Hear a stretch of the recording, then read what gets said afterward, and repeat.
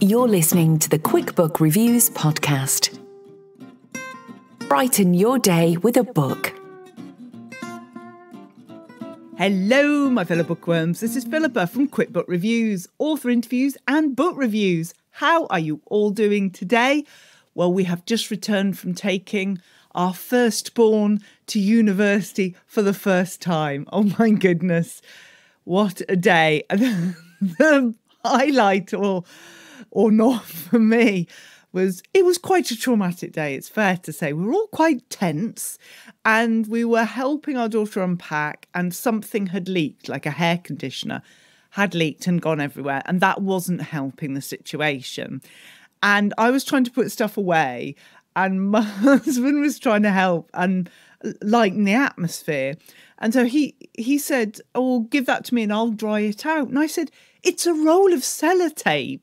You can't dry out a roll of sellotape." And he said, no, give it to me and I'll try. So I gave him this roll of sellotape that was so wet, you know, it was leaking conditioner, warped in size, handed it to him and he just looked at it and then blew on it as if that would just somehow dry it out.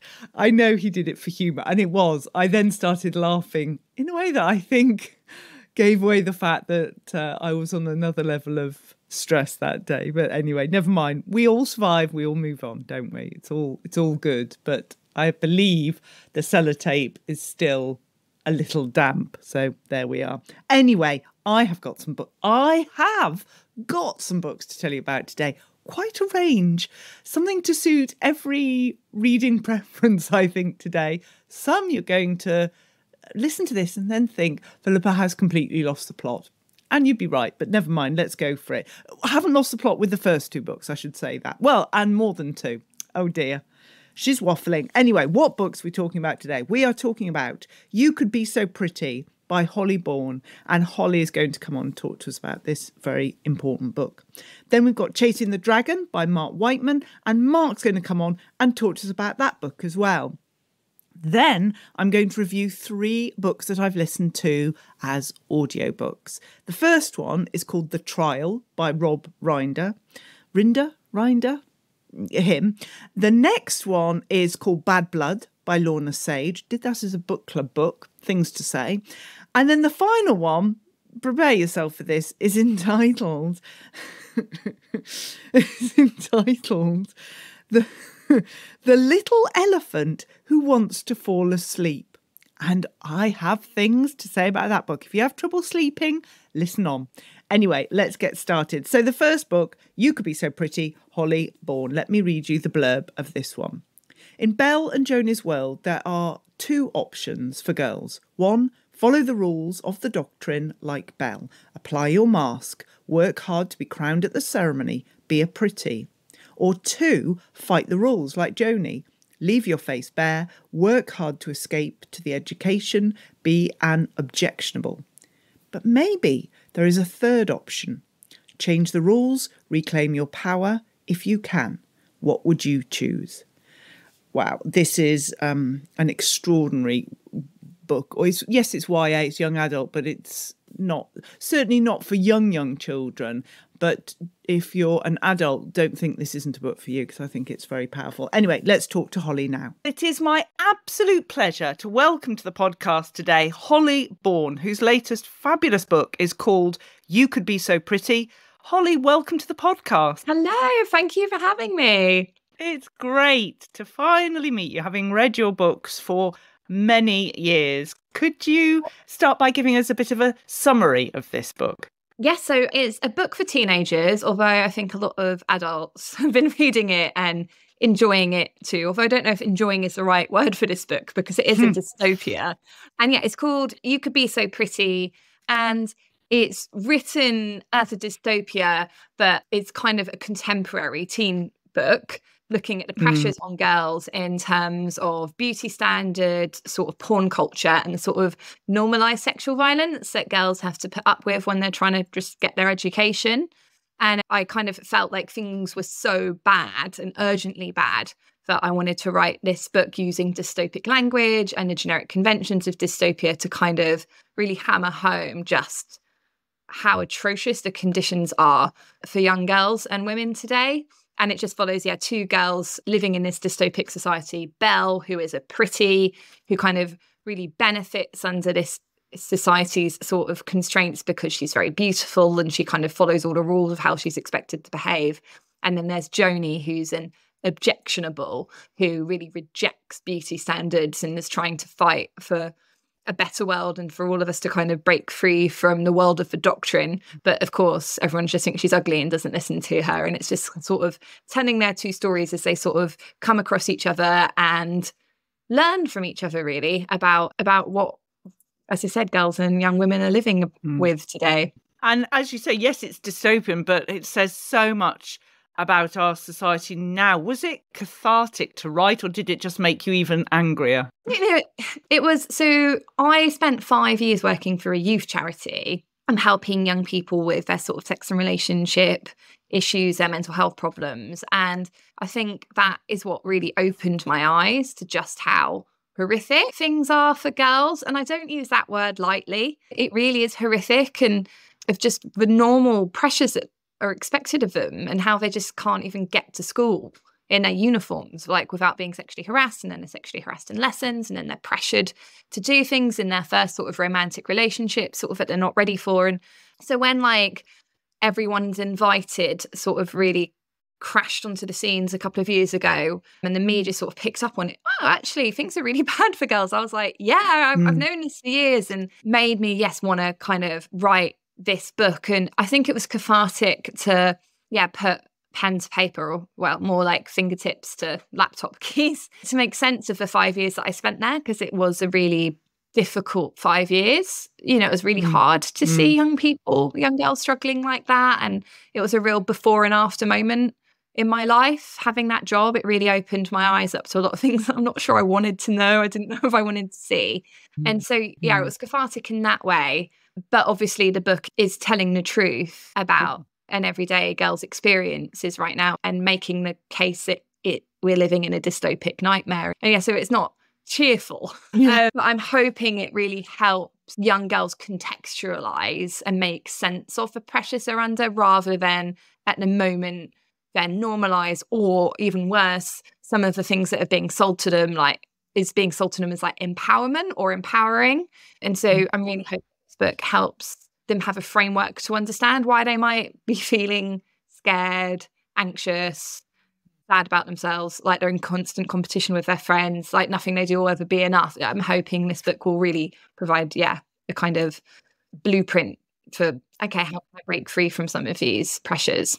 And I think it's interesting because YA, as far as I see it, has changed so much as a category over, say, the last 10 years. And books now, like your book is, yes, perhaps it has a minimum age limit, but it's for everybody. Anybody that knows a young girl, whether you're a parent or a friend or a relation. I just think this needs to be sort of read nationally so that people realise how desperate the situation is. Yeah, I really hope so. And what was really interesting about the editing process is, my editors who I love, and I've been in YA for over 10 years now, so sort of, seen the changes that you have mentioned, but they kind of kept going, oh, this might be a bit too much. I don't think things are this bad. And I'd come back with my research and be like, they really are. And they were like, oh, no, this is awful. Like, it was, I was like, this isn't dystopia. I kept having to be like, this isn't dystopic. I've not fudged these figures or these statistics, and it's bleak. However, because I spent so long working with young people and had such thorough safeguarding training, I am so careful with this book, and that it does really go there with, sexual pressure and coercion, with porn culture, with cosmetic surgery, but I have tried to write about it as safely as possible to make sure that the book is not harmful but helpful. And we even got a therapist in to do a really tight line reading to ensure that nothing that would be too upsetting is on page, and it's all it's more implied when it needs to be, so that it can be put in the hands of a year 7 without too much concern. And of course what's so sad is year 7s are completely awake to all these pressures anyway, and they've usually seen porn on their phones by the age of 9 or 10, and so it's it is as safe as I can make of this book, but also sadly, it won't be telling young girls anything they don't already know. And I know you say, well, it's a bleak story, but the impact I think it can have on people today could be profoundly positive. I really hope so. I really hope that it just like wakes people up, really. And just, you know, to just how ludicrous, I mean, beauty pressure is now for young people, especially. It's like these high-tech filters you can get now that just glam you up. Like, we just don't ever see like raw, natural girls' faces anymore. It's just a complete rarity. It's, you know, we're all tweaking ourselves, you know, to kind of have this distorted vision of what a girl is supposed to look like, face, because we're all doing it. It shouldn't be revolutionary to just see a face with nothing done to it, but it is. And again, sort of being sold that's empowering, or it's self-care, or and so what I'm really hoping is it wakes people up, the young girls up, to be like, this is madness, that I can't just leave the house and live my life. I've got to go through all these processes that are time consuming, they're expensive. Otherwise I feel terrible about myself. I look at all the other girls and they look better than me. It is almost a requirement. And that those pressures then play out in terms of sexual pressures that young people are under as well, and academic pressures that they're under, and all those sorts of things. But I do think waking people up and going, you are trapped in a web and it's not your fault. And there's powerful forces at play here that benefit from you feeling this terrible about yourself and feeling that you need to do all these things and spend all this money in order to just exist. And I'm always about, don't judge other girls, you know, don't start attacking girls for wearing makeup, going, you're wrong, you know. It's about attack the systems of power that, as I said, benefit from what they're doing to you and how it's not good for you. Well, it seems a good place to ask you to read us a little bit from the book, and it's going to be from the very beginning. Is that right, Holly? Yes, it's just the sort of opening page, which is introducing you to, as I said, Belle, who's the sort of compliant one, the pretty in the book. And this is set 7 years before the book really begins, when she's a child. I'll never forget the sound of my mother's scream. It woke me with a shrillness that pierced my bones, and I scrambled up in bed. I was initially too terrified to move, my heart a frantic hummingbird in my chest, until I heard a wail that soured the air of our house. I kicked my covers and teddies off, ran to the door and listened at the crack, waiting to hear intruders. But the house was still, apart from my mother's quiet sobbing. With shaking hands, I reached up to twist the doorknob and padded out into the corridor. "Mother?" I whispered. I found her in the corner of the bathroom, a huddled mess on the bath mat, bent over like a dropped doll. "Mother?" She flinched and looked up, the moonlight hitting her beautiful tear-streaked face. She reached out an arm and I went to her instantly. My mother clutched me to her ribcage and wept onto my shoulder. "Oh, Belle," she gasped. I tried to pat her back. I didn't know how to help. I was only 7 years old. "Mother, I'm scared. What's wrong?" I can't. Belle, what am I going to do? They're going to make me an invisible." She let go and reached up, holding out a thin hair on her head. "Do you see it? Oh, Belle." In the night shadow, it took a second to make out the source of her scream. There, in my mother's manicured fingers, was one stray grey hair. My goodness. Yeah, that's a great opening to the book. Can you tell us a little bit more about Belle and Joni? No spoilers, but just a little bit more about what we might expect from them. Well, so yeah, Belle is a pretty, and she works really hard to win the ranking at school every day, you know, and to get, you know, she always wins the most validation in school. And there's this ceremony coming up at the end of the year, and she is determined to win the ceremony and be declared the prettiest. And she also works as a chosen one, you know, as a model. So she has a mum putting her under a tremendous amount of pressure to make the most of her just right years and, you know, be the prettiest and, you know, just kind of really conform to the rules of this society. However, Belle is also very smart, and she's been put forward to try and get a scholarship to the education. And then there's Joni, who is an objectionable and who is really got her eyes open to the kind of problems of the doctrine. She sort of realizes we're living in a dystopic nightmare. And she's always trying to get everybody at school to understand that Belle is everything that's wrong with the world, as it were. They're real like adversaries. But of course, nobody listens to her because they just think she's gross. She's like the butt of all the jokes. But Joni is also put forward for this scholarship to the education. And she sees the education as her way of escaping this like dystopic nightmare. So they're both fighting for the same thing. And they both think that the other one is everything that's wrong and disgusting about the universe. And Holly, I'm interested, when you finished writing this book, again, no spoilers, but did any of the characters or events stay with you more than in previous books? I think what has been strange because I finished writing it over a year ago and we've been editing it and getting the cover, and it comes out on the 28th of September. And I think what's sadly keeps happening in the build up to this book coming out is these increasing reports are coming out in the media sort of proving the book right. Like there was literally just a BBC report out this morning about how most teenage girls say they don't actually feel safe when they're outside their house. There's so many reports coming out about pornography. There's so much coming out about body image and eating disorders as a result of sort of social media. And it's just me and my editors and my publicists just keep emailing us going, oh God, it's just, we are living under the doctrine. You know, you kind of write this book because you want people to wake up to things, but you also don't want to be this right, if that makes sense. That's not good for society. So yeah, this book just keeps feeling increasingly relevant. And yeah, so whenever I see yet another story, I'm like, oh God, it is just, you could be so pretty. And I wish it wasn't the case. My goodness. Did the story change as you were writing it, or did it stay true to your initial idea?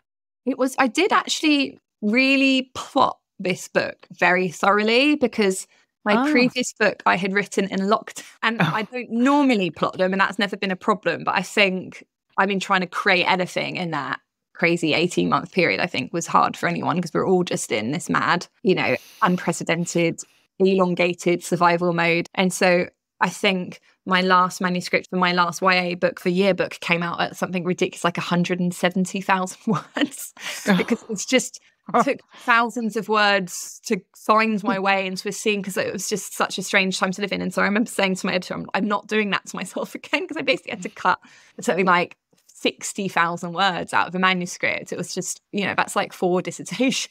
The words just in the bin. Gosh. So we did plot this one really thoroughly. So yeah, it didn't change much. And I think because it was following the constraints of a dystopia, or what it needed to feel very fast paced, it needed to feel very claustrophobic. The cast, is usually very small in a dystopia.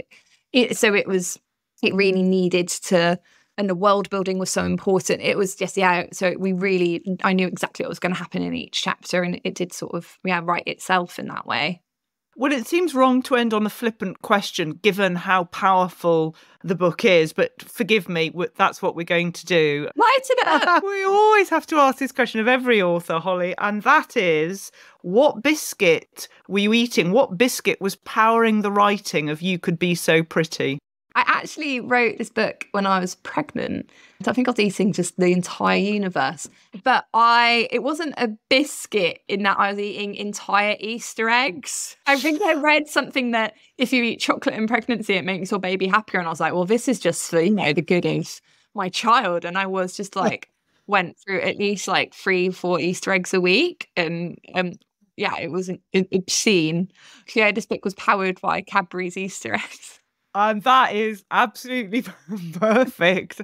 And that makes a lot of sense. It's just wonderful to talk to you and to hear more about You Could Be So Pretty. Holly Bourne, thank you so much. Thank you. Coming up, one more author interview and more book reviews. And now we go to Chasing the Dragon by Mark Wightman. You will have heard me review some time ago Mark's previous book called Waking the Tiger, which I really enjoyed. It's been shortlisted for various prizes. Very good. And this is the next one. Let me read you the blurb of this. Singapore, 1940. A local fisherman finds the body of a missing American archaeologist. Detective Inspector Betancourt of the Singapore Marine Police is first on the scene. Something doesn't quite add up. He finds out that the archaeologist Richard Fulbright was close to deciphering the previously untranslatable script on a pre-colonial relic known as the Singapore Stone. This was no accidental drowning. Is there more to this case than archaeological rivalries? Betancourt also discovers that Fulbright has been having an affair. He is sure he's onto something bigger than just academic infighting. A government opium factory draws criminal interest, and in his investigations into the death, Betancourt finds his own life in danger, and now he has also put himself on the wrong side of British military intelligence, and he is unsure which set of opponents he fears the most. Excellent. Well, let's go and talk to Mark now. Well, it is my huge pleasure to welcome to the podcast today Mark Wightman, whose latest fabulous book is called Chasing the Dragon. Mark, welcome to the podcast. Good morning. Thank you for having me. It's very good to have you here. Can you start by giving us a bit of a summary of this book? Yeah, sure. So Chasing the Dragon is the second in a series that started with Waking the Tiger.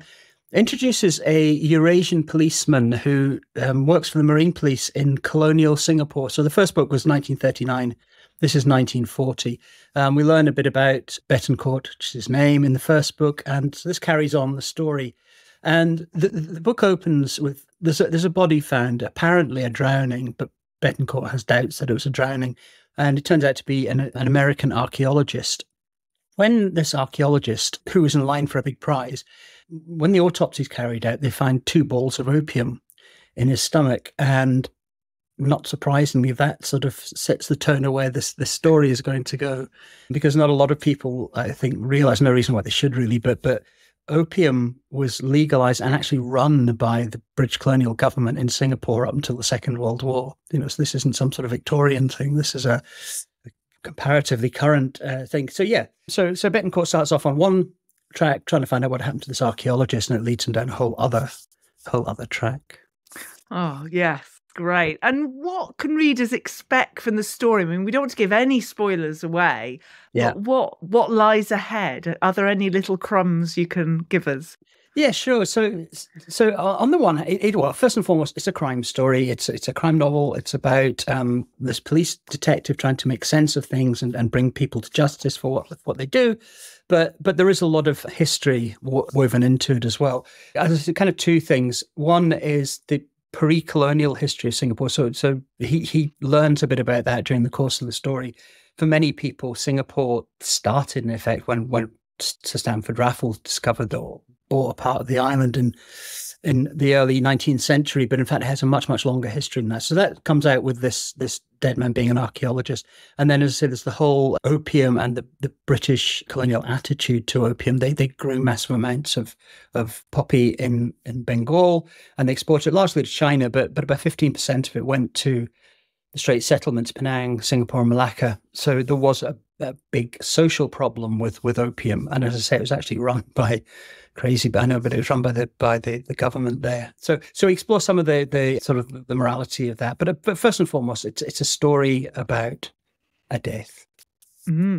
And as you've mentioned, we come across Detective Inspector Betancourt, one of the main characters.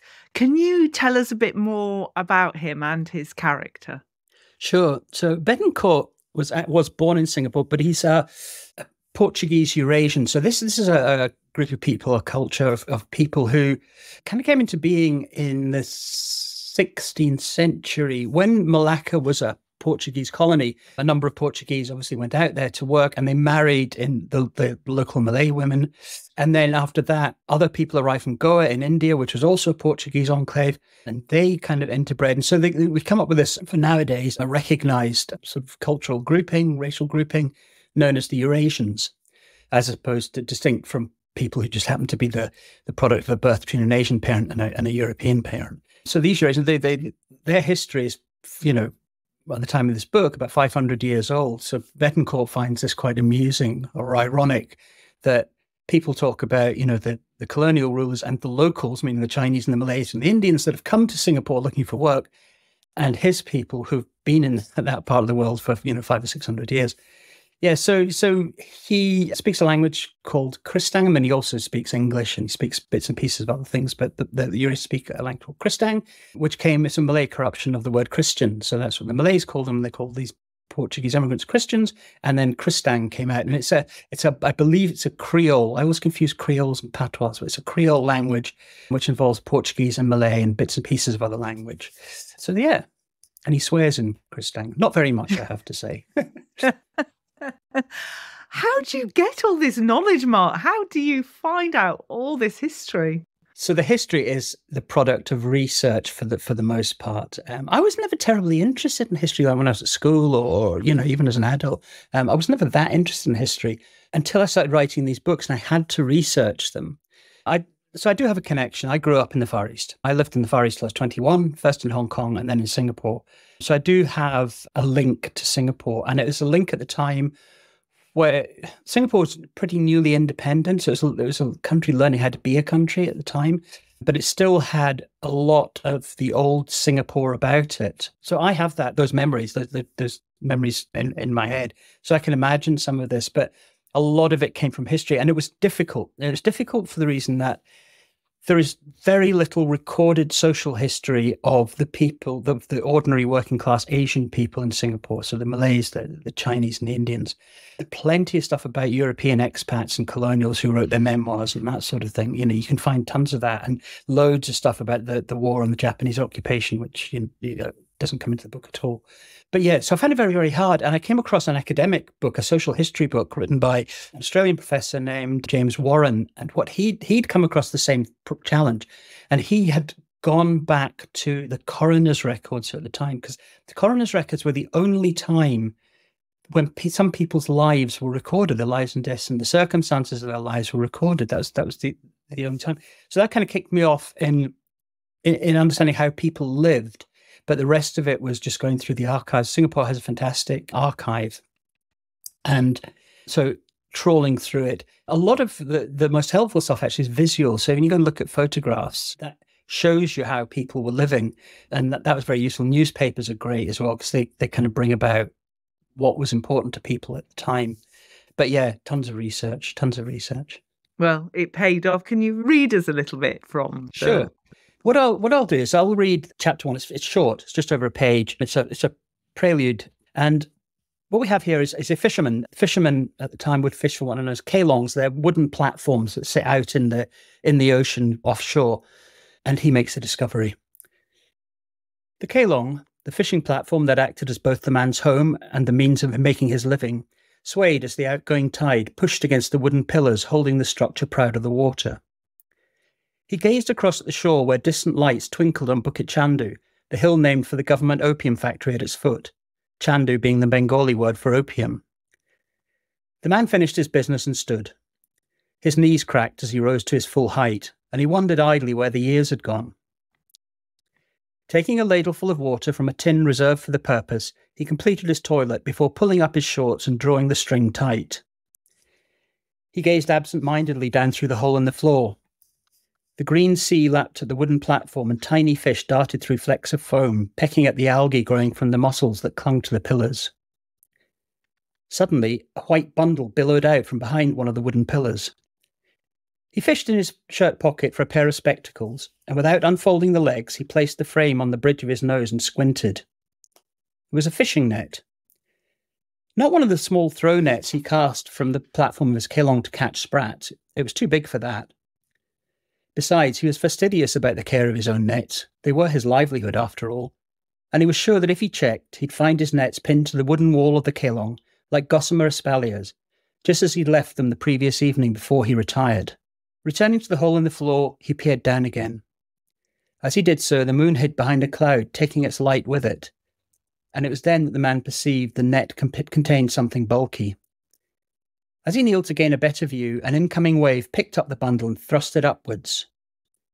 From the folds in the net, 2 empty eye sockets peered at him, their contents already surrendered to the swarm of small fish that picked away at the remaining morsels. The man shot to his feet, leant over the side of the kelong, and retched until his stomach was empty. What a great first chapter. You lulled us in with the nice beginning, and then wham, we're faced with a body. Was that always going to be your opening chapter? Yeah, it was actually from quite an early stage. It's difficult. I find it difficult anyway, knowing how to begin books sometimes. What's the best way of beginning a book? Knowing what you mean to carry on and do later in the story. So I thought, get the body into play as early as possible. Which you certainly do. I mean, we were talking as well about the research that you've done, and I'm interested in how you get the balance between, yes, you've got the facts, but this is a fiction book. Absolutely right. And how does that work? I think by setting out to with exactly that intention helps. These are not history books, right? These are works of fiction. They're at the end of the day, they're entertainments. People have to be entertained by reading these. And so when I first started writing the series, the first thing I had, before I had any storylines or before I even had any characters, is I had the setting. So I'd already started thinking a lot about the setting, and a very, very early draft of Waking the Tiger, the first book, didn't really connect historically at all. It was a story almost with a backdrop, like a backcloth in a theatre. The story didn't connect with the history. And for that reason, I eventually rewrote it to connect with history. So I go in very, very conscious not to have too much exposition, certainly not to try and impose any of my politics, for instance, or any of my thoughts about the time on the thing. It's very much about how the characters would see things and some of the impracticalities of colonial rule. But I'm conscious all the time, and I'm a pretty strict self-editor, and if I feel I'm just telling history rather than telling story, I'll stop myself and get myself back on track. And you've been longlisted, you've been shortlisted for prizes. My goodness, your name is really up there. Has that been quite an exciting process? It was a very exciting process. The first two prizes were, I was longlisted for the McIlvanney Prize at Bloody Scotland and shortlisted for the Scottish Crime Debut of the Year the same year. But I heard about this about 3 weeks after the book came out. So I was still in the position of being kind of slightly stunned and disbelieving that I had a book published. That was such an achievement in itself. And then 3 weeks later, I heard that I'd been longlisted and shortlisted. So it was a real whirlwind, because the book came out in June, and then I was on the stage at Bloody Scotland in September. And then subsequently, it was shortlisted for one of the CWA daggers last year, and also for the Niall Marsh Award later in the year last year. So yeah, I still don't quite believe it, to be honest. I know these things happen, but I shake my head sometimes when I think about it. And we should just mention Hobet Books, our friends at Hobet absolutely. Books, because they are your publishers. They are my publishers. So Hobet have been going about 3 years now. So when I first started talking to them, I think they'd been in business a year to 18 months. And I'm just so grateful to them for taking a risk on a book that could be taken to be a bit niche, or a setting, or so characters, not the absolute mainstream of crime fiction. So, more kudos to them for taking that risk, and then just doing such a superb job in producing them and getting them out into the world. They work very hard. Yes, I was just going to say, my goodness, they are hard workers, so they're good to have on your side, on your team. Yes. Any of the characters of Chasing the Dragon stayed with you since you finished the book? Are there any, again, no spoilers, but are there any sort of whispering in your ear? Yes. So a colleague of the archaeologist who dies plays a kind of major part in the story, and she, without to give away any spoilers, I wish I could write about her again. So I may find a way of doing that. She has a natural ending in this story, nothing bad, but she has a natural ending in the story. So in the future, I would quite like to bring her back, because I just enjoyed writing her character. Some of the other characters, Betancourt and Dr. Evelyn Trevose, who's the police doctor, will definitely be staying, and Queck, who's Betancourt's assistant, they'll definitely be staying. But yeah, I think it's the first time I've had a character who's had their time in the story, as it were. But I'd say, wouldn't mind bringing her back and doing something else with her. So we can expect more once we've read this book, that there'll be more to come. Yeah, that's definitely the plan. I mean, the original plan when I started writing Away from the Tiger was to write a sort of cycle of stories that took us up to the Second World War and the Japanese occupation, the war in Asia, which is 41, 42. And as I said earlier, I didn't want to write about the war. I didn't write to write war scenes or any of those sort of horrors. However, I've kind of changed my mind a bit. I still don't want to write about the war, but I find it intriguing from Betancourt's perspective, what he would think of life under the Japanese, because to him, it's just another set of colonial rulers, different, and obviously some horrible things went on during that time. But day to day, I'm fascinated to know day to day what life was like under that regime. And I thought Bettencourt could be a very good vehicle for exploring that. Indeed. Well, Mark, we come to the final question, which is the crucial one on this podcast. So please prepare yourself. And that is, what is your biscuit of choice? What biscuit powered the writing of Chasing the Dragon? I've made a great discovery in the last few months, actually, and they are dark chocolate oat biscuits. So that's what I eat, yes. And you get dark chocolate and orange, which are even nicer. Oh, that sounds lovely. And almost healthy, one could say. Yes, you can definitely convince yourself that they're not too unhealthy. Fantastic. Well, it's just great to talk to you and find out more about Chasing the Dragon. Mark Wightman, thank you so much. Thank you. Super. And so we move on to the audiobooks. And the first one I want to talk to you about is called The Trial by Rinder. Let me tell you a little bit more about it. Murder deception in the Old Bailey. Meet Adam Green, misfit, purveyor of justice, barrister in training. When hero policeman Grant Cliveden dies from a poisoning in the Old Bailey, it threatens to shake the country to its core. The evidence points to one man. Jimmy Knight has been convicted of multiple offences before, and defending him will be no easy task, not least because this is trainee barrister Adam Green's first case. But it will quickly become clear that Jimmy Knight is not the only person in Cliveden's past with an axe to grind. The only thing that's certain is that this is a trial which will push Adam and the justice system itself to the limit. I really enjoyed this. I was expecting it to be sort of cosy crime, but I wouldn't say it was cosy crime. It's lighter than some crime books, but still not fully on the cosy spectrum, if there was a cosy spectrum. I think it's brilliantly narrated, I have to say. Absolutely excellent. Narrated by Josh Dillon. I'm glad I listened to the audiobook because I think the narration just adds even more to it. It had pace. I wanted to keep listening to find out. I was convinced I knew what was going on right up to the point when I discovered I was wrong. So that was good because I never like guessing the right person and it happens so rarely. But anyway, there we go. That's The Trial. And now we go on to Bad Blood. Now, this was a book club choice and I went on to see if I could listen to it as an audiobook and it was there. It was an abridged version and I thought, oh gosh, I'm really going to miss out. But anyway, let me introduce it, tell you a bit about it and then I'll tell you more. So this is a non-fiction book. From a childhood of Gothic proportions in a vicarage on the Welsh borders through adolescence, leaving herself teetering on the brink of the 1960s, Lorna Sage vividly and wittily brings to life a vanished time and place and illuminates the lives of 3 generations of women. Lorna Sage's memoir of childhood and adolescence is a brilliantly written piece of work, which vividly and wickedly brings to life her eccentric family and somewhat bizarre upbringing in the small town of Hanmer on the border between Wales and Shropshire. The period, as well as the place, is evoked with crystal clarity from the 1940s, dominated for Lorna by her dissolute but charismatic vicar grandfather, through the 1950s, where the invention of fish fingers revolutionised the lives of housewives like Lorna's mother, to the brink of the 1960s. OK, so for once I enjoyed it. And I was very pleased about that because there's a lot of books for book club I don't enjoy because I'm having to read them when I wouldn't choose to read them, if that makes sense. It's very odd, but anyway, there we are. And I enjoyed this one. The audiobook abridged is about 3 hours, and because of the speed I listened to it, it was about 2.5 hours. So I went along thinking, oh, great, everyone's going to love it. And there was one other person that had listened to the abridged audiobook, and everyone else had read the book.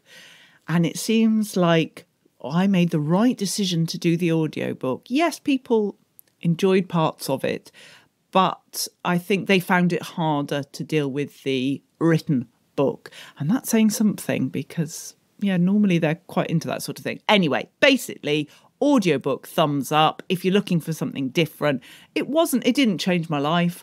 I'm not thinking I've got to listen to it again. I'm not thinking I need to read anything more about her. But just finally, something that I have read for book club, I enjoyed. And I was just happy with that. Very happy with that indeed. So that is Bad Blood. And now we come to the last one, which is called The Little Elephant Who Wants to Fall Asleep. And I'm going to try and read you the author's name. Carl-Johan Forssén Ehrlin. Now, this is clearly for children, and it is a book to listen to go to sleep. There are warnings at the beginning, firstly, that they can't guarantee sleep, and secondly, not to be doing something like driving while you listen to it. There was one time when I was listening to it that I actually started laughing because I could just imagine the woman narrating it, and she'd be sitting in the studio narrating it with the iPad they usually use in front of her, reading it out. And in the next room, there would be the editing team, all of whom I imagine would be fast asleep. I just think the minute she started narrating this in the recording studio, no one could stay awake. And I could just see that they got all these cans of Red Bull lined up to try and stay awake throughout the recording. So there was one night where I was laughing so much at that idea in my head that it didn't work. However, every other time I have listened to it, it has worked and got me to sleep.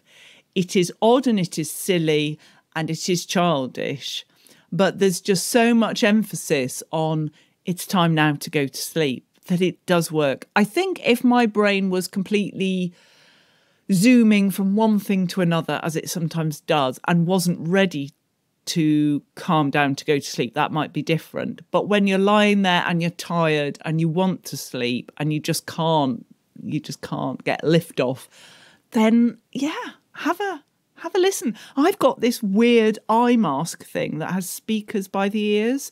So I put that on so it's dark with the eye mask, but also I can then hear audiobooks or podcasts in my ears.